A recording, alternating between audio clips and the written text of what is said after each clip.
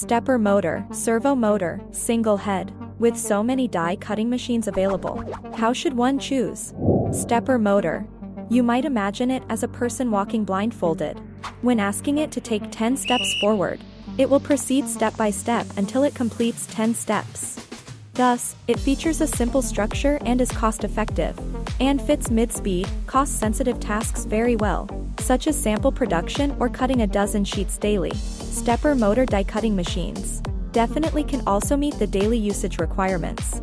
Servo motor is more like a soldier equipped with high-precision GPS. When asking it run to the position of 100 meters away, it can run faster to the destination, while the GPS will reports in real time, ensuring it arrives at the destination without deviation. Servo motors possess such top-tier capabilities, naturally commanding a higher price. It is more suitable for high-speed, high-precision and large batch requirements. For high-volume operations, a servo motor die cutting machine is essential.